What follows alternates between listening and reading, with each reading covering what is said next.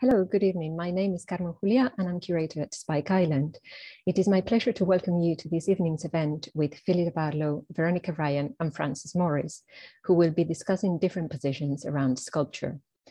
Today's conversation is part of an extended program of events organized around Veronica Ryan's exhibition Along a Spectrum, currently on view in our galleries. The works in the exhibition were made during an artist's residency at Spike Island over the past 2 years. They explore the fragility of the natural environment and the psychological impact of the COVID-19 pandemic. The exhibition is supported by Freelance Foundation through the Freelance Award. Before I introduce our guest tonight, I just want to say that our public programs seek to create an environment for critical and open-minded discussion. We encourage you to use the chat function available through YouTube Live to write any questions you may have throughout the event. We'll be fielding these around the 55-minute mark, and please note that the live stream and the chat are being recorded. A reminder that any aggressive, discriminatory, or intolerant comments will be removed by our chat moderators in keeping with our aims to create a respectful and generative environment for all involved. Please see our code of conduct for more information. This event includes live subtitles provided by Joan Petre from a stage text. And now, without further delay, it's my great pleasure to introduce this evening's speakers. Phyllida Barlow was born in 1944 in Newcastle upon Tyne and graduated at the Slade School of Fine Art in 1966. She now lives and works in London. For more than 50 years, Barlow has been taking inspiration from her surroundings to create imposing installations that can be at once menacing and playful. The audience is challenged into a new relationship with the sculptural object, the gallery environment, and the world beyond. Barlow's work has been exhibited extensively across institutions internationally. In 2017, she represented Britain at the Venice Biennale, and a major solo exhibition of her work is currently in view at Haus der Kunst in Munich, Germany. Veronica Ryan was born in 1956 in Plymouth, Montserrat, and she currently works between New York and the UK.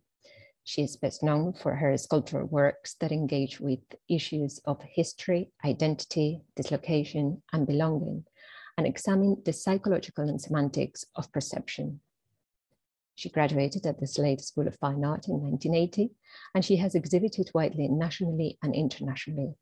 Her work is currently on view at the Hepworth Wakefield as part of a major retrospective exhibition of Barbara Hepworth and at the group show Portable Sculpture at the Henry Moore Institute. Ryan has been the recipient of numerous awards and prizes, including most recently the 2018 Freelance Award and the Hackney Art Windrush Commission, to be unveiled this autumn. Frances Morris has been director of Tate Modern since 2016. Curator, writer, and broadcaster, Frances joined Tate in 1987, becoming head of displays at Tate Modern in 2000 and director of collections International Art from 2006.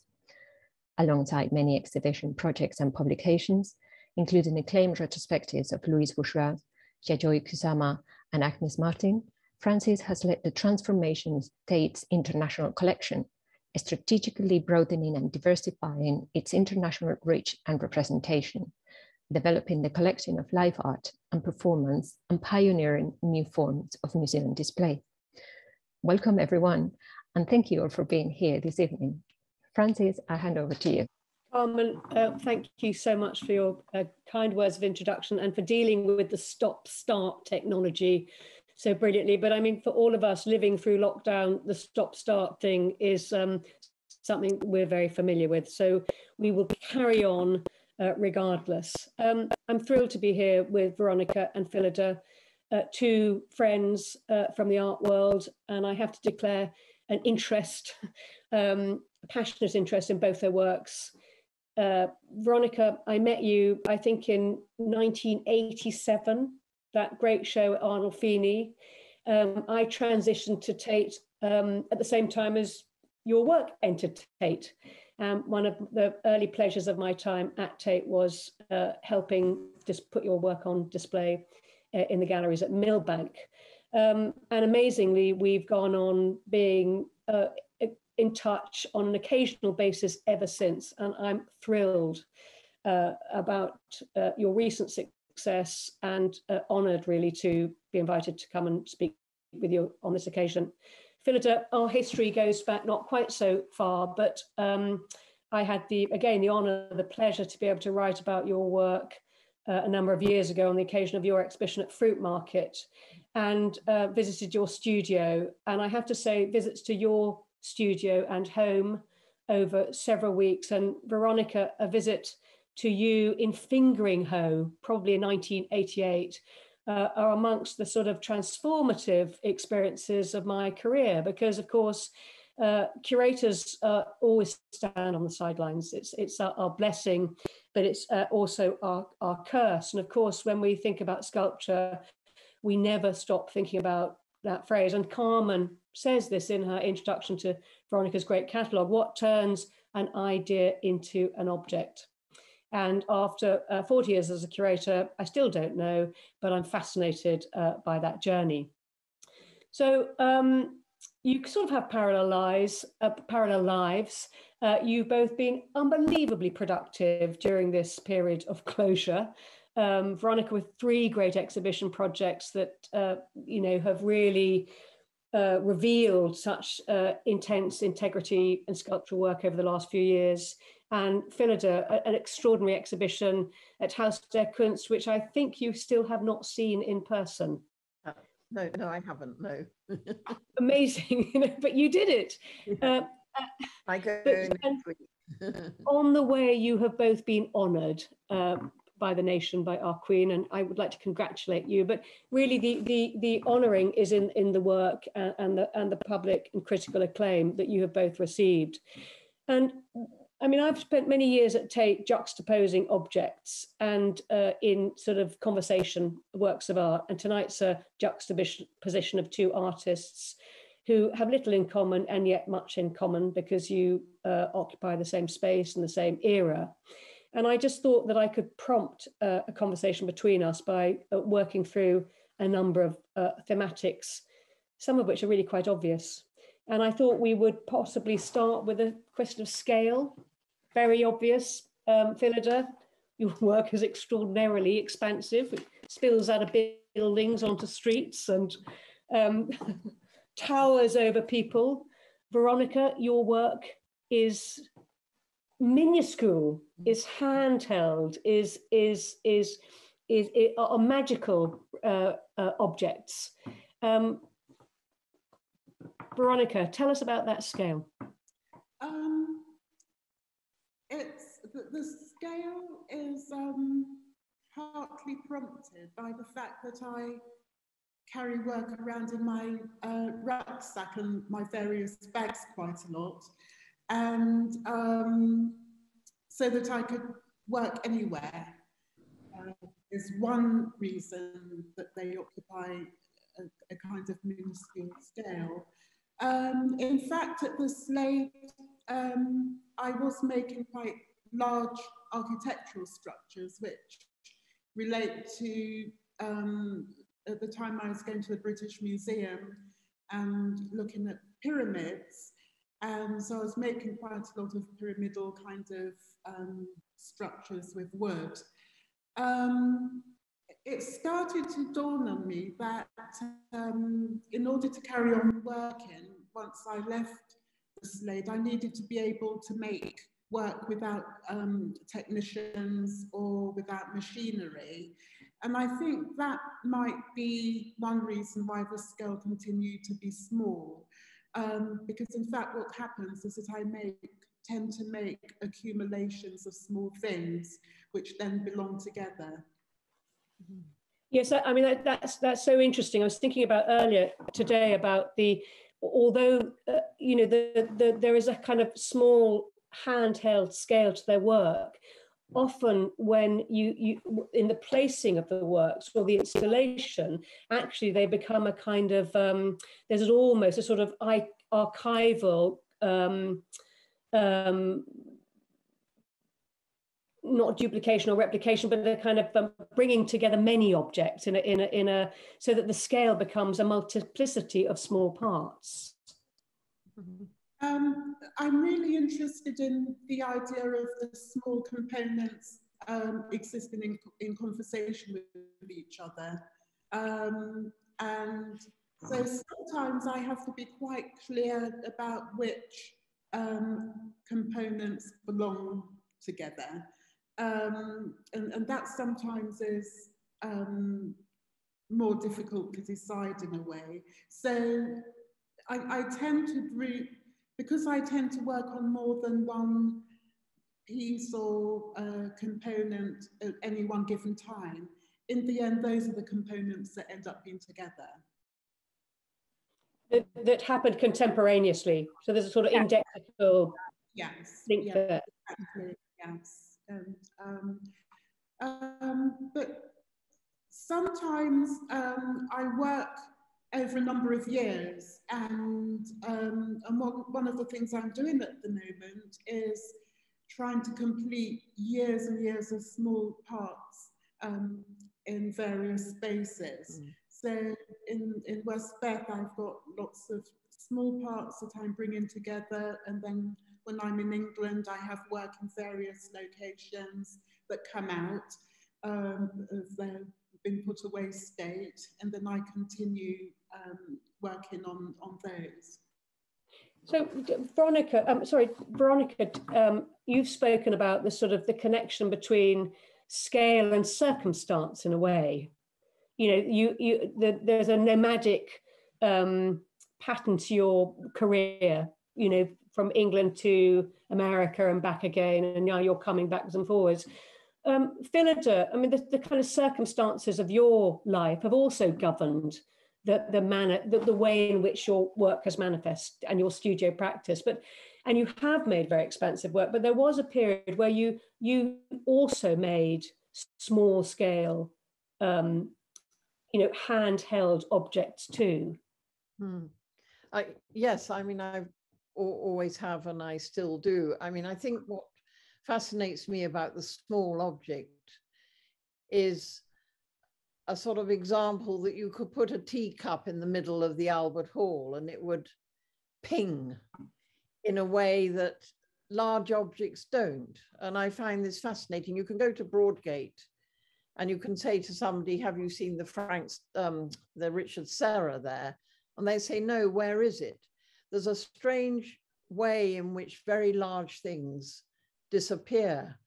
But I think what's so stunning about your show, Veronica, at Spike Island from the images is this, I don't know, for me, it's like something quite paradoxical happen where objects that I would see have an association with comfort of some sort, but they're kind of removed from the space of comfort and in a way get placed in isolation.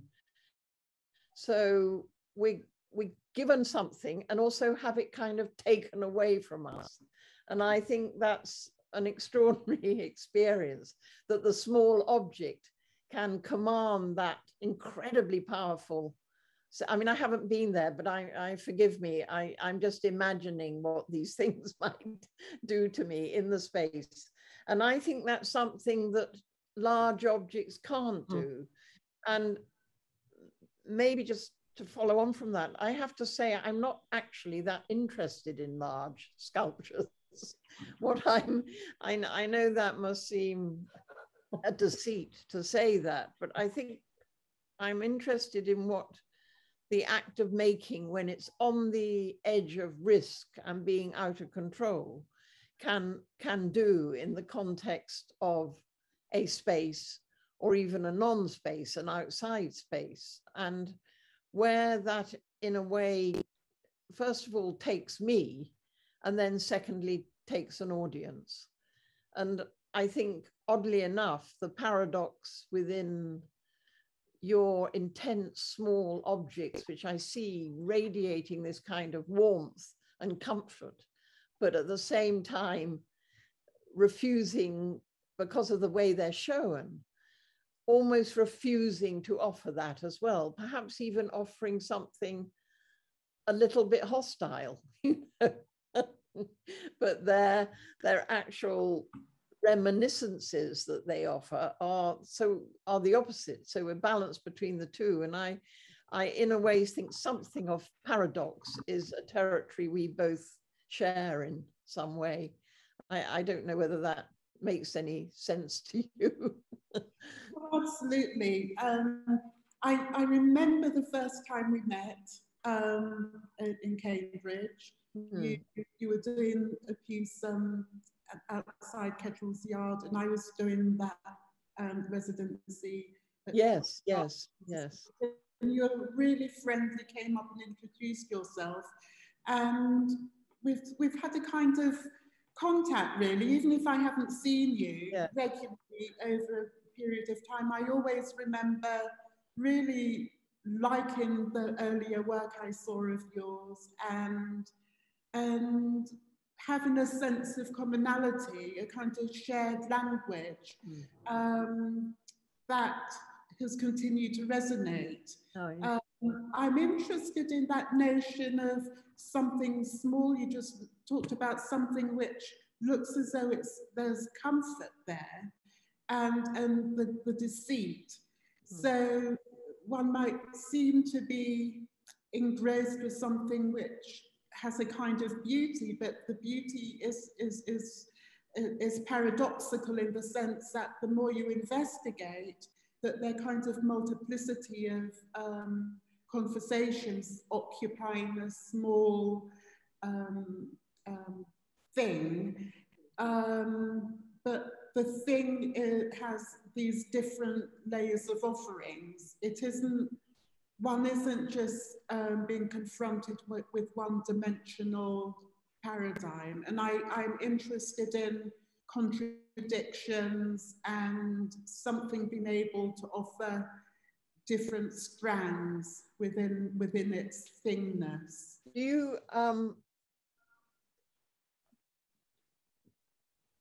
Do you think you transcend? I'm always curious about the way in which an audience, for example, and I may be doing them a disservice, desperately want some kind of handle to hang on to. And so there's always this process of the simile of saying it's like this or it's like that.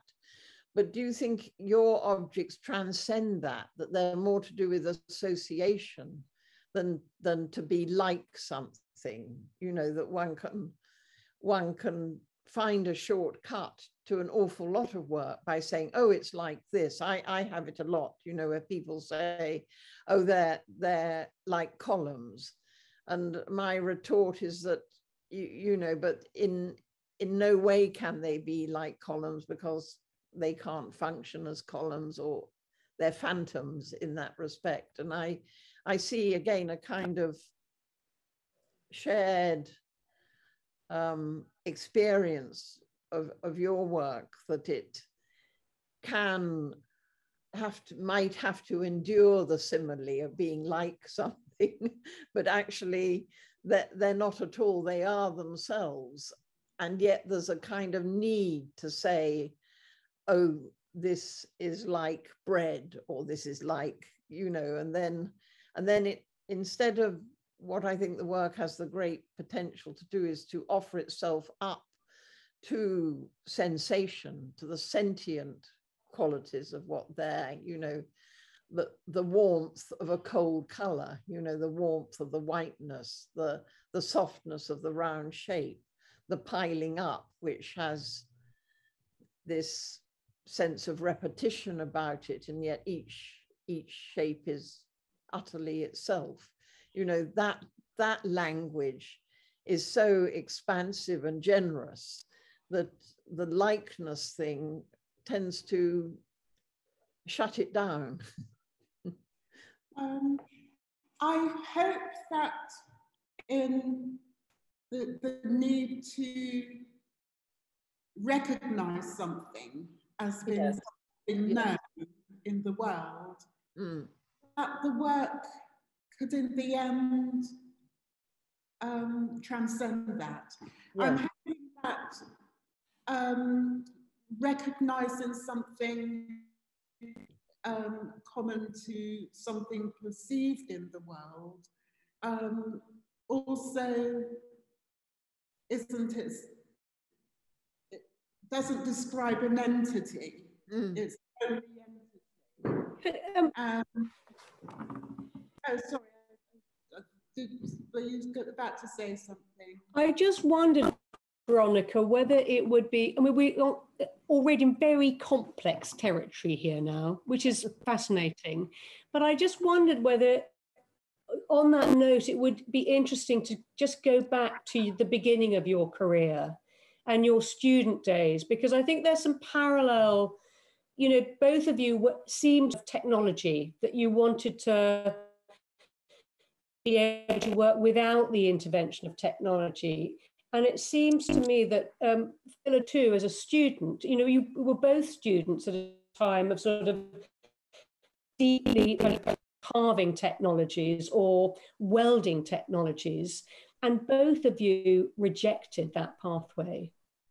So I suppose my question is, what are the commonalities, or where were you looking to for a language that you could evolve in your own work? Where were you looking at in art history? I mean, you know, Veronica, you have two projects on that relate to Hepworth at the moment. And Phyllida, you have spoken eloquently about Hepworth in your work.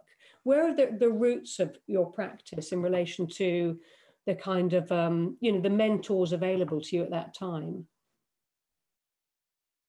Veronica, why don't you talk about, you know, the shaping of your work? Right.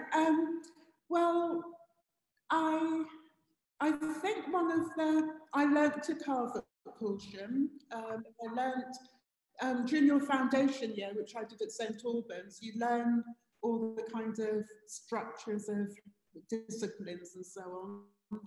And at Horsham, it was quite a traditional formal fine art department where I learned to carve wood, learned to make moulds and so on, and learnt to weld, not terribly well, but I think really within the structure of learning disciplines, once I got to the Slade, I started to look much more at West African art and votive kind of offerings and bindings.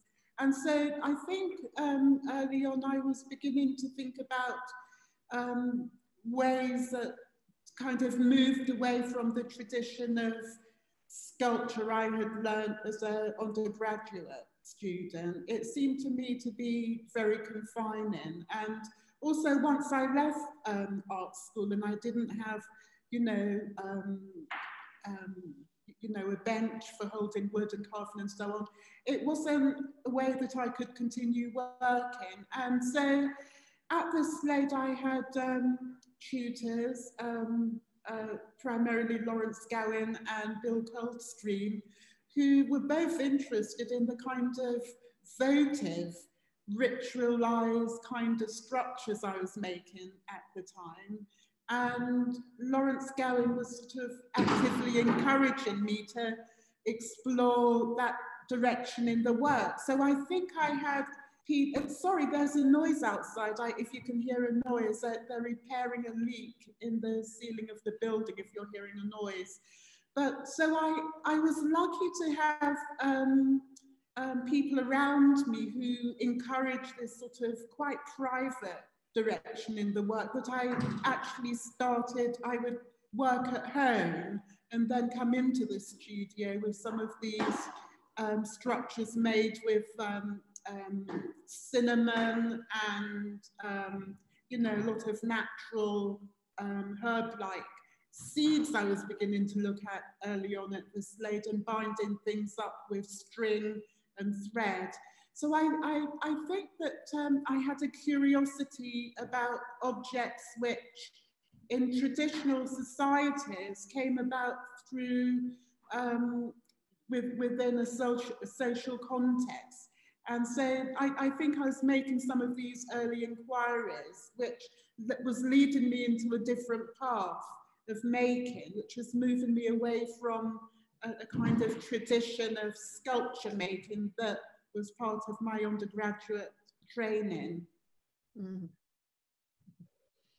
And so, I mean, Phyllida, how does that resonate with you in terms of you finding your kind of escape route from a kind of rather traditional? I think it was much more conflicted. It was probably about 10 years before you, Veronica, in the early 60s. And I was absolutely fascinated by post-war French sculpture in particular, really, by our standards today, incredibly ugly work. But I loved it. And then the very traditional work that was going on in Britain at the time, which was very much where landscape meets the figure, which is how I often see Henry Moore, and the whole sort of group of figurative sculptors who had a tremendous command over British sculpture at the time. And I took violently against them and looked much further afield. I was looking at erotic Indian sculpture, and I was also looking at Polish tapestry textile workers, weavers at that time, and looking at decoration. And I think that for me was the equivalent of what you went through. Mm. And then when I left the Slade, I was actually incredibly grateful, having been very angry about having to do all this armature building, casting, and really taking each discipline one at a time. And actually Bill Coldstream, you know, asked me whether I wanted to stay or leave the Slade, because I think he saw me as such a sort of nightmare.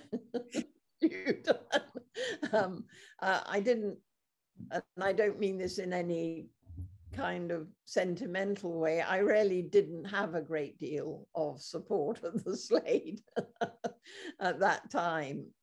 And so when I left the Slade, my first objective was to set up a studio and use all those things I'd learned that were really based in clay. That was my primary material, and maybe we share a sort of common language there, actually, and the casting process, which I found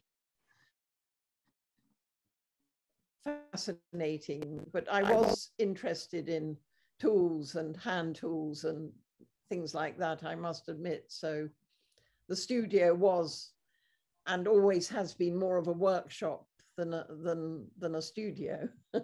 But I think it was really looking beyond the UK that was the inspiration. And of course, the big inspiration was Eva Hesse. And I'm sure we share a really common enthusiasm for her. And I think for me, I won't go on too much, I think what's always intrigued me about the critical forum around Eva Hesse is that she's treated as a kind of introduction to sculpture. You know, you kind of learn about Eva Hesse on your foundation course. You know, you can pour, you can drip, you can cut, you can stretch. And it's almost as if the actual incredible triumph of her work, of divesting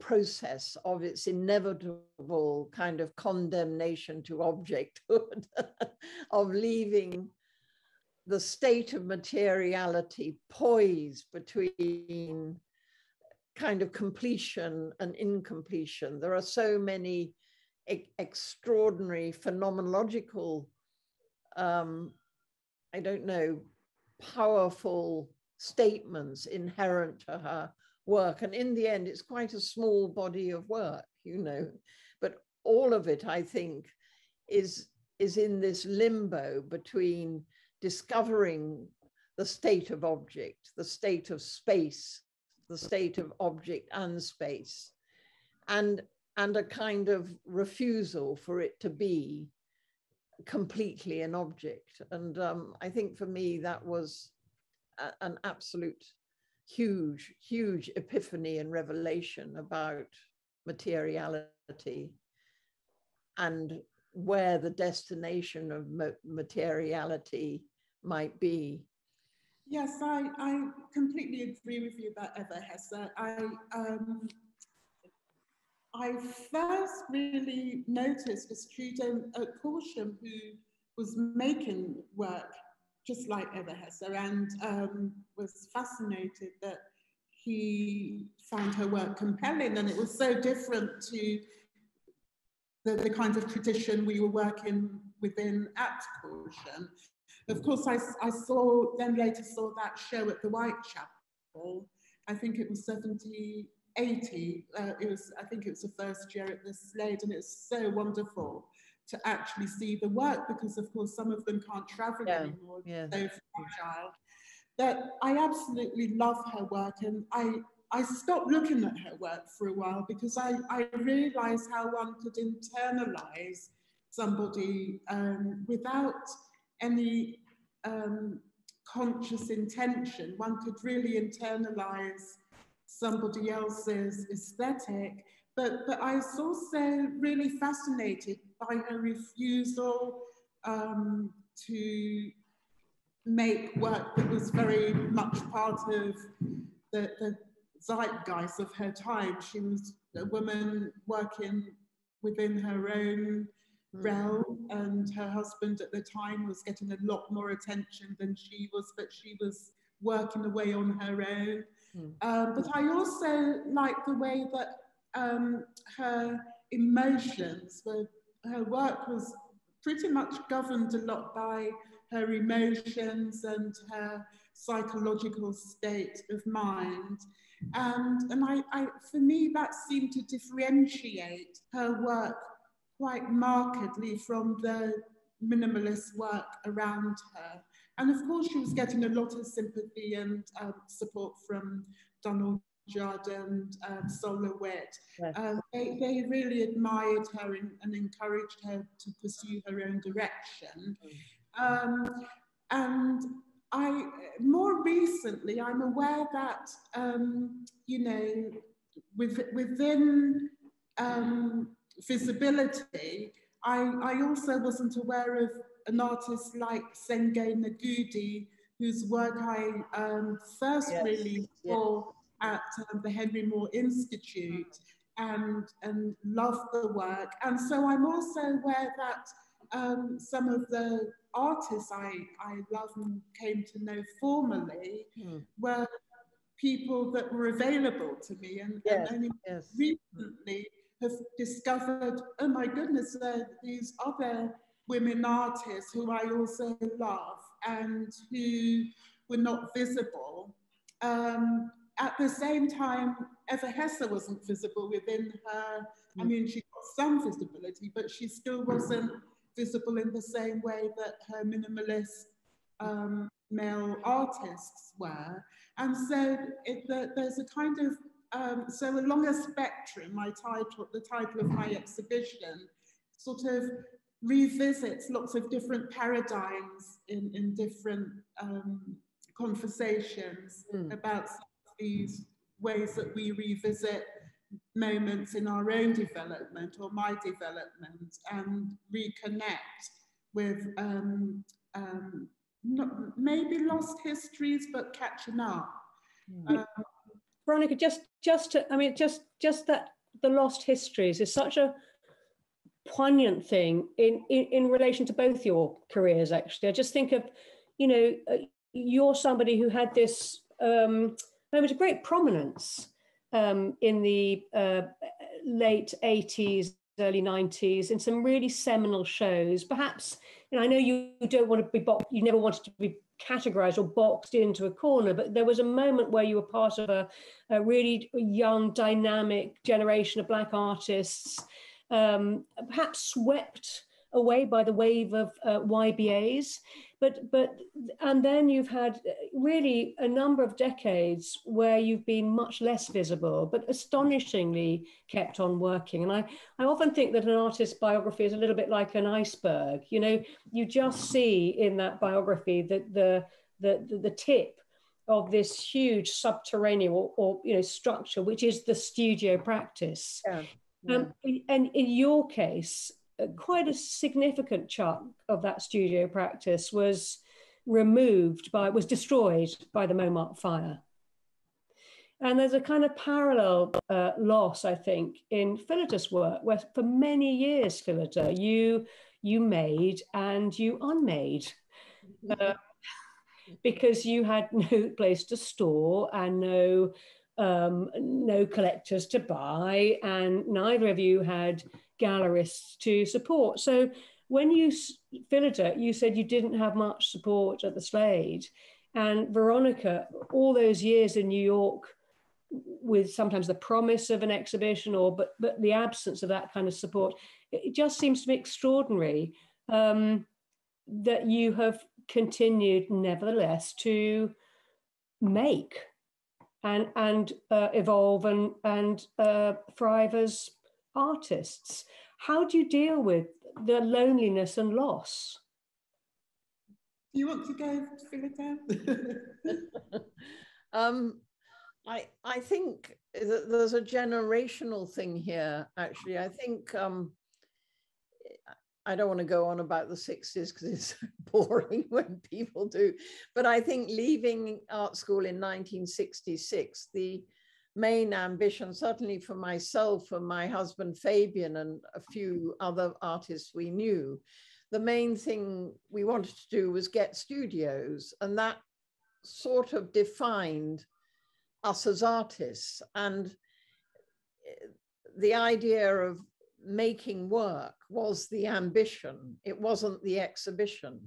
So being invisible was not a problem. It was a fantastic and very disciplined experience about how you developed a tenacity for this thing that you couldn't stop wanting to do, even though it appeared to have no value to the rest of the world. It was a solitary endeavor that I certainly had to develop a trust for, and that was tough, you know, because but it was the right kind of tough. It wasn't sort of sobbing on the studio floor kind of tough. It was about really wanting to do something, but that wanting to do was shrouded in all sorts of uncertainty and doubt.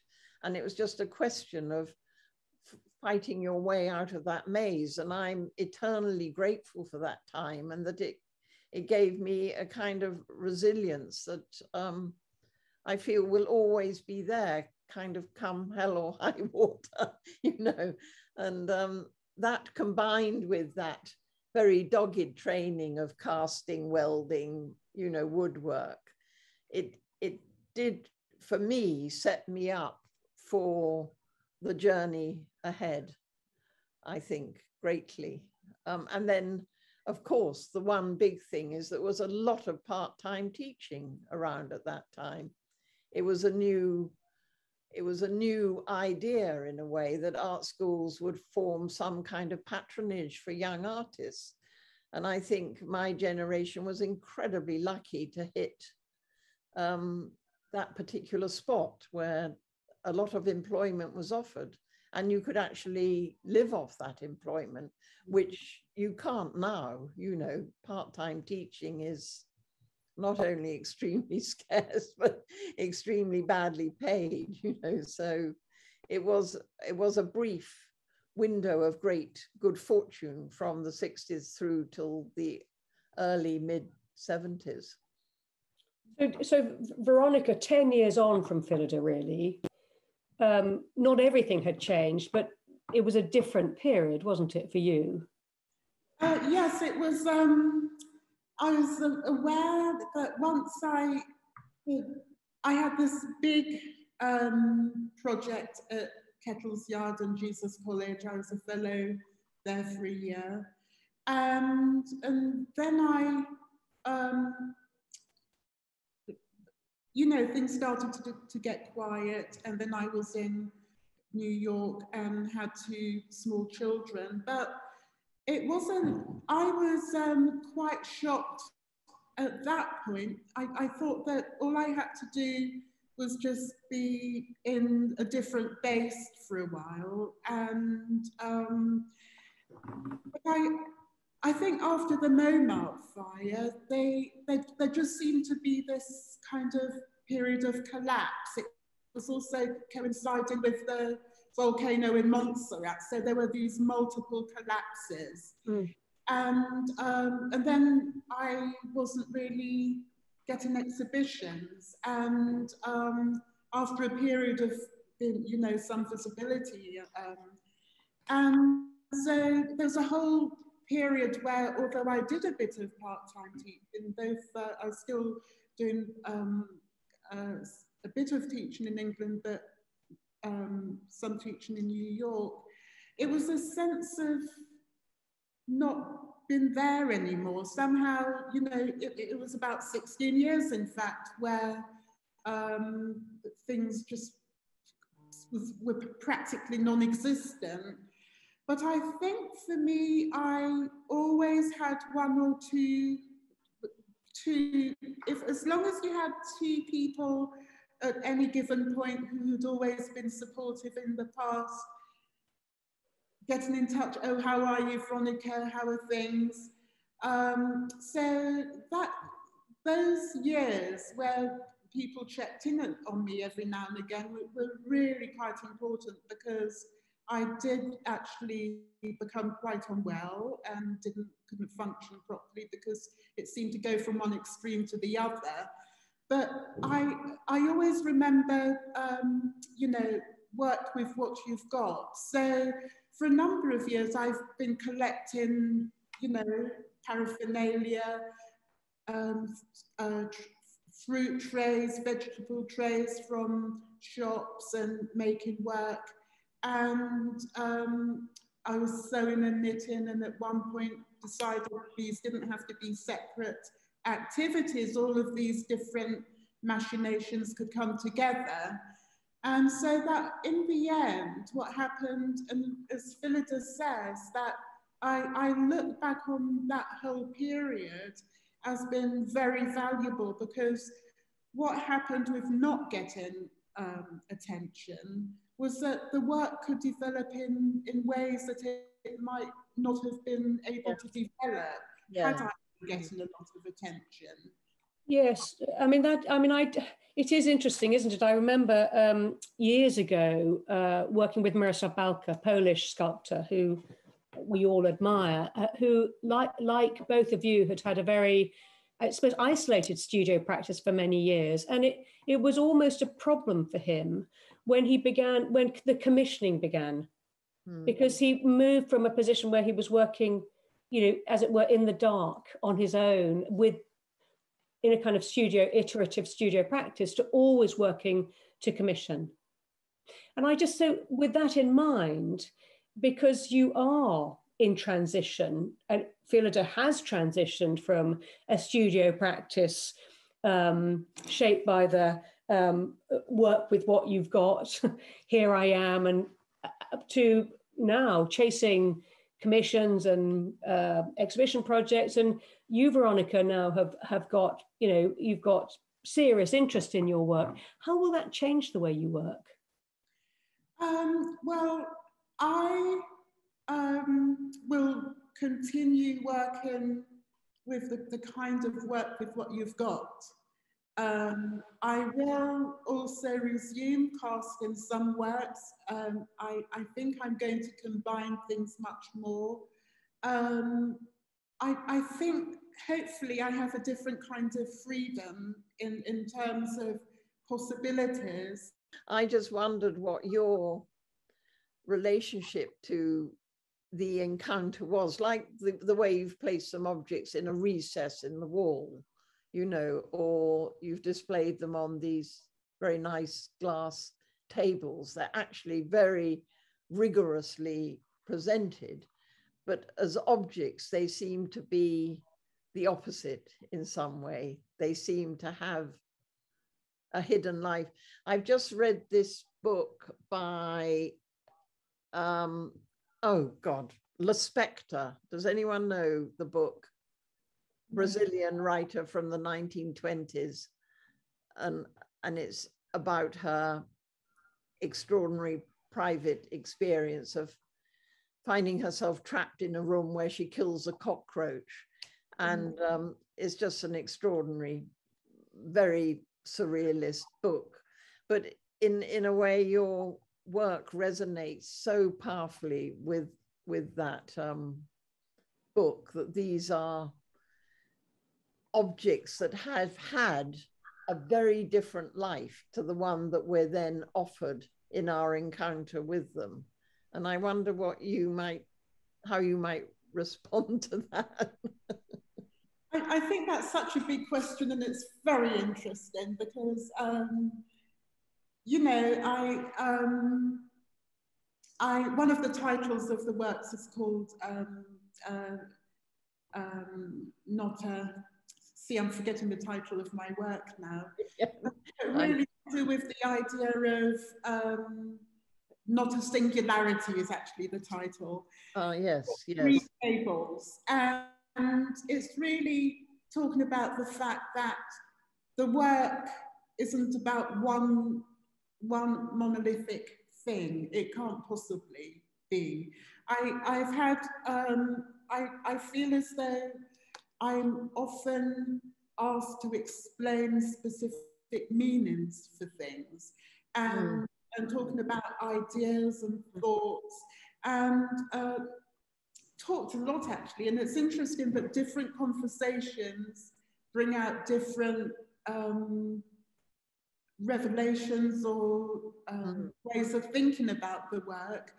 And so thinking about materiality and ideas, and thinking about the fact that actually I have a world view, which is how the work gets made.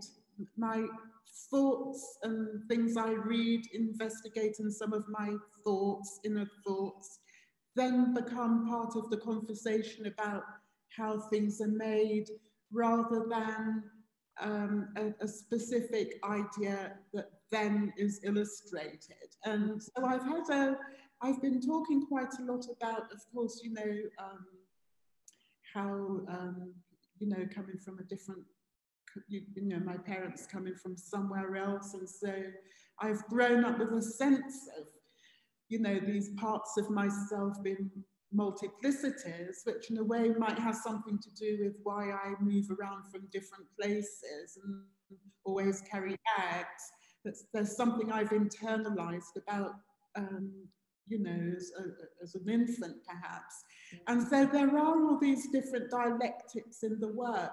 That is so that when I could talk to 10 people, and I will have 10 different things dependent on the kinds of questions that 10 different people ask. But I sometimes feel that,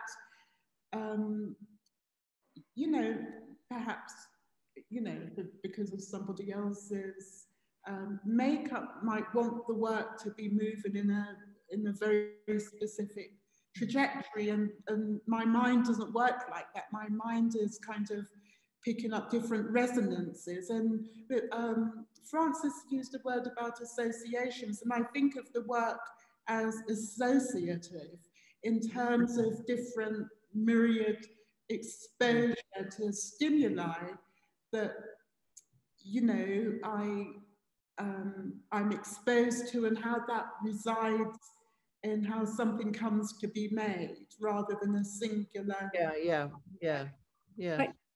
Both of you, I mean, what you're saying is so resonant about the kind of potency of the objects that Veronica makes. And you know, it's Tony Cragg described sculpture as a thinking object, but I think Veronica's work goes beyond the thinking object. They're almost unthinking too, because they combine idea and metaphor and provocation with great power and scale.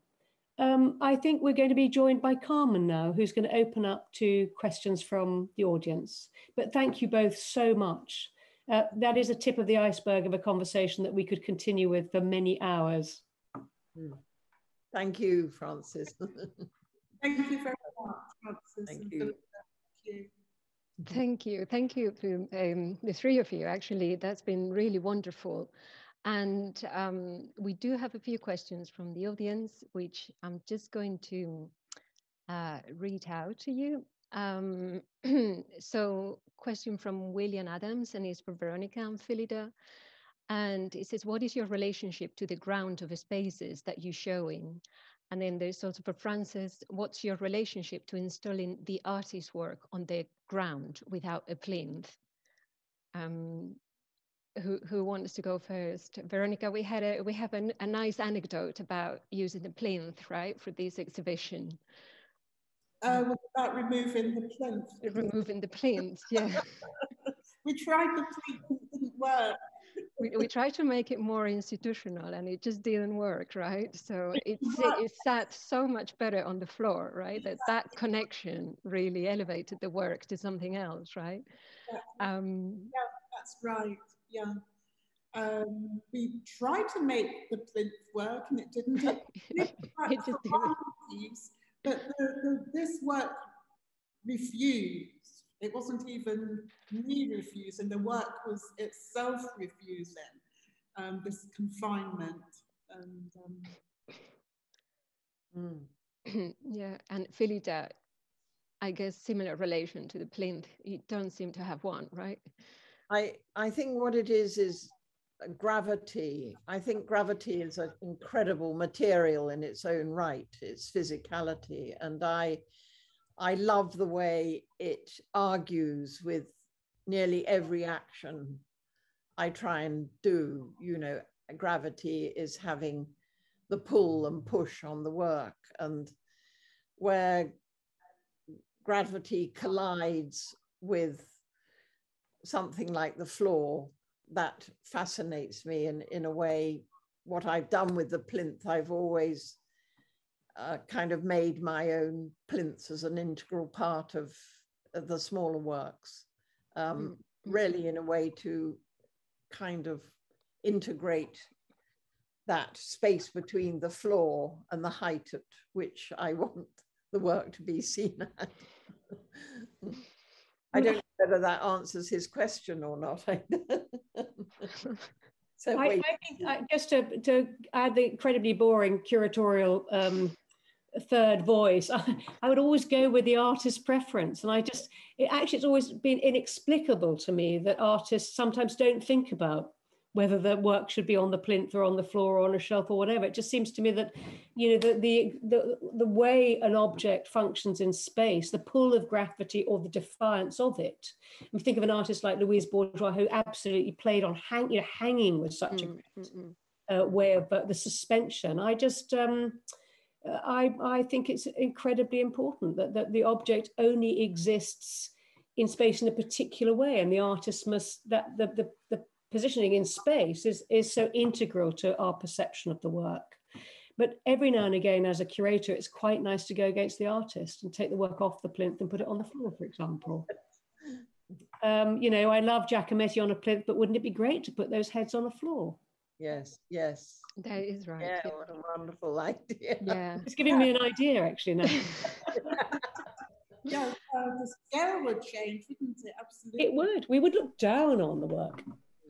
Yeah. Well, I also, the pillow landscape earlier works were definitely thinking specifically that the works needed their own environment. They needed their own landscape. The landscape being a kind of interior landscape, but its own actual space to resolve. Yep. Great, wonderful. So let's just move on to another question. This is from Phyllida. This is from Shari Bull. She said, many of your works have titles with multiple meanings, such as folly and query. Are these titles meant as a guide to meaning, or perhaps as a hint at the multiplicity of meanings? And you both touch upon meaning in your work, so perhaps. I find titling work really difficult, and I'm incredibly bad at it. Sometimes it's sort of fortuitous, like Folly was for the Venice Biennale work and coincided with the folly of Brexit, but also the fact that the actual British pavilion is a kind of folly, it's a kind of pretend, it's a sort of classical Roman villa-esque type building. And I felt the two things went together quite well with also the folly of my work, the fact that I like pretense, I like theatricality, and I like the notion of phantom objects, objects that masquerade as something but can't possibly be those things. And so the folly was a word I kept on using about the whole Venice Biennale endeavor, so it just fell into place. And Quarry was a bit similar. And was it Cherry? Did you say her name was Cherry? Sherry. Yes, she's right. I'm interested in the tripping up of multiple, again, I'll use that word, associations rather than meanings. Maybe I'm very contrary about the notion of ideas and the notions of meanings, and I always want to argue with them and defend art as the great offering where logic and precision can be replaced by a series of approximations that kind of argue with definitive meanings. And so I'm interested in titles that maybe allow that imaginative process to happen in some way. That's great. Veronica, do you want to comment anything on titles? I know we left a lot of the works untitled, and well, part of leaving some of the works untitled is because groups of works belong to each other. And so how I would have needed much more time to decide if I wanted singular objects to have individual titles or whether I was going to keep them as a group. So multiple conversations, I think really defines the whole, talks about the meanings, multiplicity of meanings of the work on the long shelf, for example. And that I try to title work in a way that gives some of the clues into the way I've been thinking about the work. But one of the things that's been quite interesting is that people find some of the titles humorous. And so whilst that wasn't an intention, I like the idea, someone else, a curator here in New York, said that I make light of serious matters. And I thought, oh, that's really interesting, the idea that, you know, perhaps I might have a title that seemed to be quite serious in describing, you know, some intentions in the work, but there's also humor there, which the humor is there in spite of itself. And I find that quite interesting, that the title could indicate some of these different ways of understanding and reading the work. Do you, oh, now I wanted to ask you another question. Go for it, Phyllida. I'm not just being provocative, but do you think understanding works of art is a kind of priority, or is there another collections of relationships that are in a way more important to that? Is this far too big a question? It's a big question, yeah. Yes, I'm not adverse to the provocation in that question. I think that no matter what I say about the work, it's always going to have its own private space. Yes, yes. So I might say that something's an apple when it might be a pear, but in a way, none of that matters ultimately. You might see an apple and a pear at the same time. So I think it's partly for myself to collect my own thoughts, that I'm understanding for myself in certain ways what it is I'm trying to do in this collective. Yes, yeah. I suppose I want a connection with the work. I'm very pleased that people have been connecting with the work at Spike. It feels good. Yes, yes. Oh God, yes, yes. I can imagine. I'm not denying that. I'm just, I suppose I'm at a stage where I'm fearful of how quickly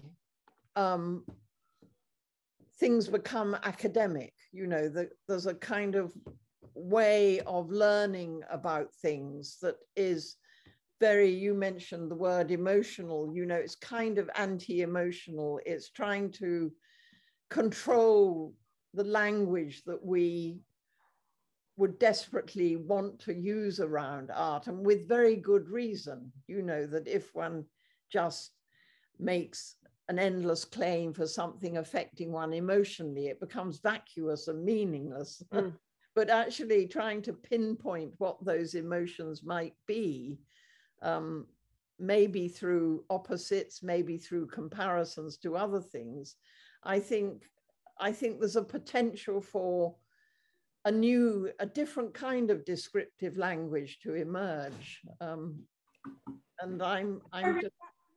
I think we're in that place, and I think that's something that resonates with your work for me, and something to do with, as a student, actually, I remember emotions being very critiqued, that it was bad to be talking about one's work in an emotional way. And so to have permission to talk about emotions and to move away from a very prescriptive way of working is really prescient. And as you say, finding different ways of communicating a different zeitgeist in thinking about thinking not in a very constrained way either, but you know, senses and emotional resonances. How to embrace different conversations, the different conversations which aren't always verbal. And I think one of the things that's really happened with a lot of these pandemics we're experiencing is how to find the appropriate language to express what this means. Yeah, very good. Yes, yeah. Thank you. Well, that's a very good point. And I think as organizations, institutions, we also play a big part in how we communicate what you bring to the galleries, really. And yeah, that's a conversation that we could continue. But let's just take one more question, and then we're just going to have to finish. But we have Anna Wilson, who visited the gallery yesterday, and she says, Veronica, I was tempted to touch your work, particularly the plaster pillows. Is the tactile temptation intentional? How do you both feel about people touching your work?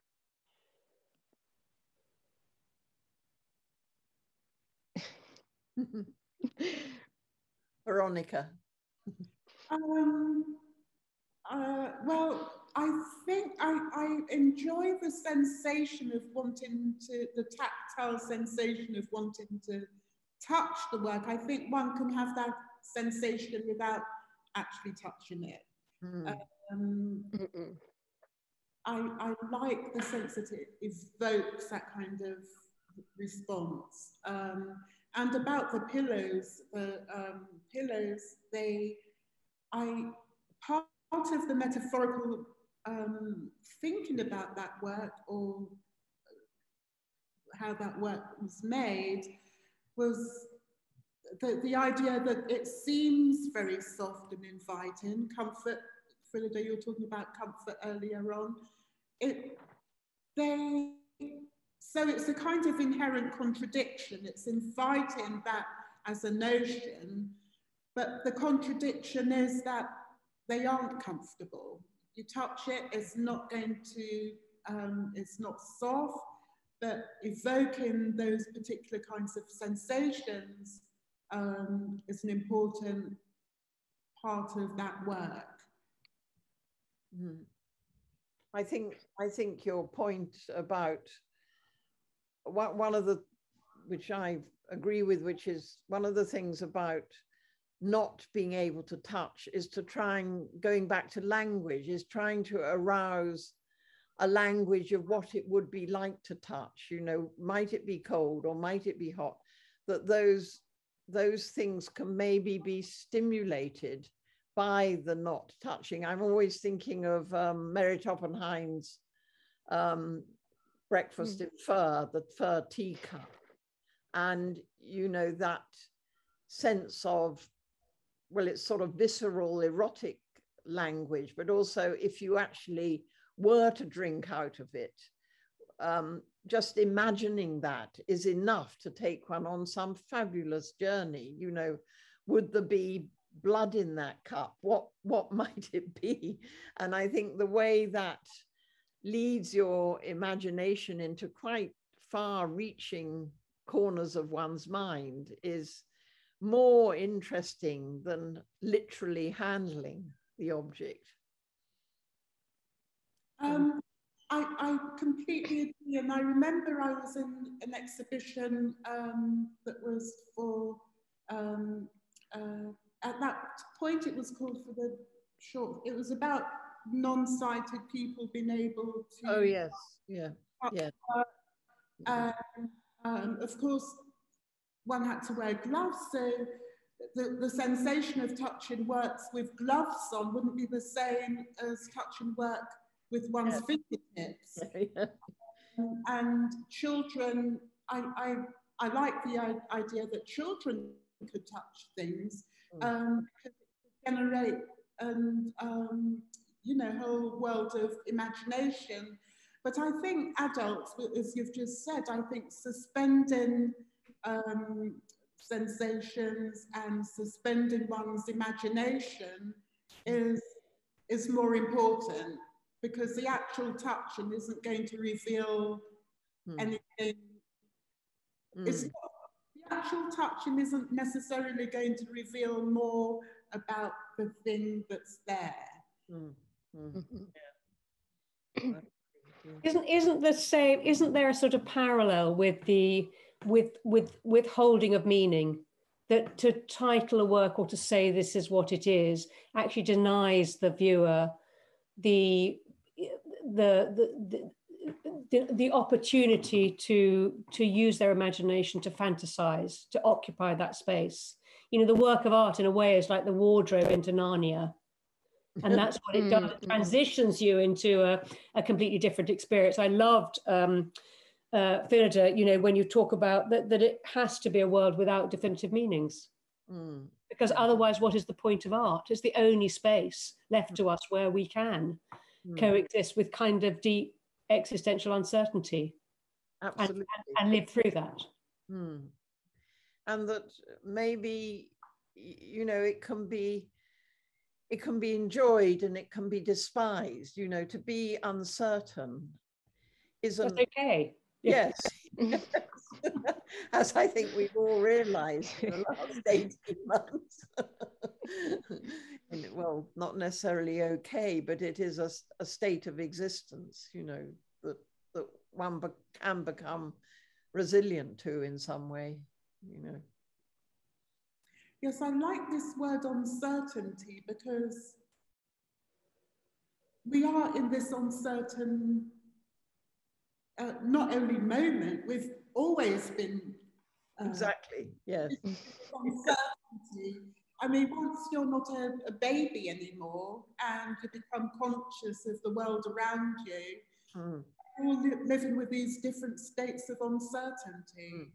And I like might not be the right word, but to be able to experience that in work without something being very subscribed, for me is, I'm really, you know, the whole I feel as though part of what's happened, and people looking at my work again probably, is to do with materiality and how one is experiencing the physical world through, you know, the sensation of made things. And so, you know, this is really a very tremendous moment. Having these very different kinds of existential conversations, which really impacts all of our lives in different ways. You know, culturally, economically, and so on. We're all impacted in different ways that there's a shared commonality. And so, you know, that could lead us into different conversations. Of course, we don't have time to take on everything, but the way that we are all interconnected and that we share sensations that are common to all of our experiences. So, you know, part of that is how we learn to respond to our sensations. Exactly. Thank you, Veronica. And I think that's a really nice way to kind of end this conversation, and, you know, hope that there will be more conversations about this in less uncertain times, maybe, who knows. So I would just like to thank you very much for joining us tonight, and thank you also to the Freelance Foundation for the support, and thanks to my colleagues, Rosa Tyne and Jane Farran, for making this event possible. Obviously, thank you very much to Phyllida, Veronica, Frances, for your generosity tonight and for sharing all these things, all these conversations. And finally, just a reminder that you can visit Veronica Ryan's exhibition in our galleries until September the 5th. Please check our website for opening times, and please take a look at our website for more upcoming events. We look forward to seeing you again. Yeah. Thank you. Thank you. Thank you very much. Thank you, Phyllida. Thank you, Veronica. Lovely to speak with you. Thank you both.